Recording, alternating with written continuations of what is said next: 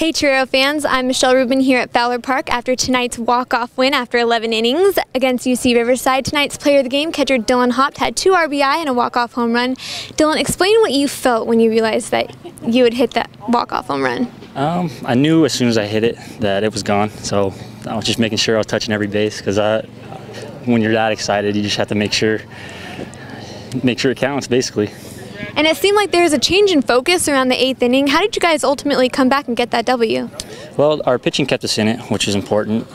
They did a great job tonight, and our offense, it's just a matter of time before we put up runs, so we just stayed with our approach and didn't press or anything like that, and the runs came up. All we needed was 3, and that's all we got, so it's a good night.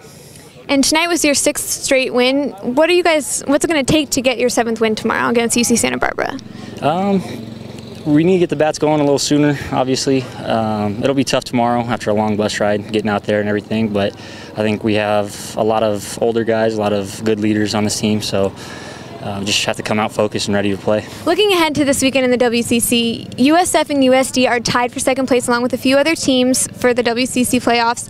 What did tonight's win do for this weekend's mentality? It's huge. You know, anytime you can get a win against a Big West school like that, they're a great team, and beating them on a midweek game is huge for us. And like you said, we've won 6 straight, and now that keeps the momentum going in the right direction, which is huge for us going into this weekend. So it should be a good week. Thank you and congratulations. Thank you.